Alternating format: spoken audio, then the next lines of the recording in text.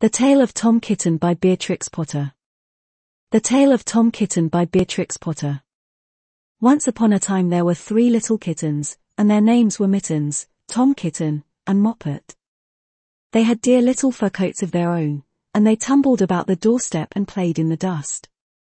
But one day their mother Mrs. Tabitha Twitchit expected friends to tea, so she fetched the kittens indoors, to wash and dress them, before the fine company arrived. First she scrubbed their faces, this one is Moppet. Then she brushed their fur, this one is Mittens. Then she combed their tails and whiskers, this is Tom Kitten. Tom was very naughty, and he scratched. Mrs. Tabitha dressed Moppet and Mittens in clean pinafores and tuckers, and then she took all sorts of elegant and comfortable clothes out of a chest of drawers, in order to dress up her son Thomas. Tom Kitten was very fat, and he had grown. Several buttons burst off. His mother sewed them on again. When the 3 kittens were ready, Mrs. Tabitha unwisely turned them out into the garden, to be out of the way while she made hot buttered toast.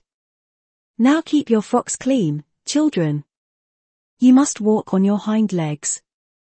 Keep away from the dirty ash pit, and from Sally Henny Penny, and from the pigsty and the puddle ducks. Moppet and Mittens walked down the garden path unsteadily. Presently they trod upon their pinafores and fell on their noses. When they stood up there were several green smears. "Let us climb up the rockery, and sit on the garden wall," said Moppet. They turned their pinafores back to front, and went up with a skip and a jump. Moppet's white tucker fell down into the road.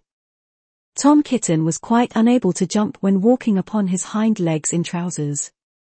He came up the rockery by degrees, breaking the ferns, and shedding buttons right and left. He was all in pieces when he reached the top of the wall. Moppet and Mittens tried to pull him together, his hat fell off, and the rest of his buttons burst. While they were in difficulties, there was a pit-pat-paddle-pat. And the 3 puddle ducks came along the hard high road, marching one behind the other and doing the goose-step pit-pat-paddle-pat. Pit-pat-waddle-pat. They stopped and stood in a row, and stared up at the kittens. They had very small eyes and looked surprised. Then the 2 duckbirds, Rebecca and Jemima Puddle Duck, picked up the hat and tucker and put them on. Mittens laughed so that she fell off the wall. Moppet and Tom descended after her, the pinafores and all the rest of Tom's clothes came off on the way down. "Come, Mr. Drake Puddle Duck," said Moppet, "come and help us to dress him. Come and button up Tom." Mr. Drake Puddle Duck advanced in a slow sideways manner, and picked up the various articles. But he put them on himself.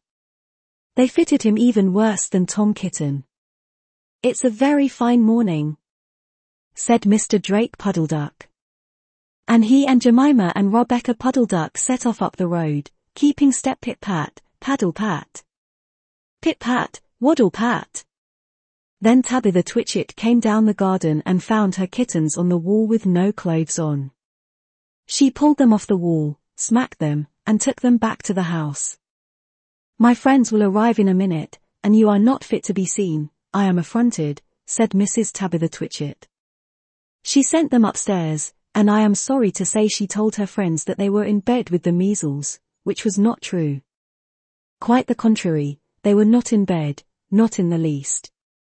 Somehow there were very extraordinary noises overhead, which disturbed the dignity and repose of the tea party. And I think that some day I shall have to make another, larger, book, to tell you more about Tom Kitten. As for the puddle ducks, they went into a pond. The clothes all came off directly, because there were no buttons. And Mr. Drake Puddle Duck, and Jemima and Rebecca, have been looking for them ever since. The end. Goodbye.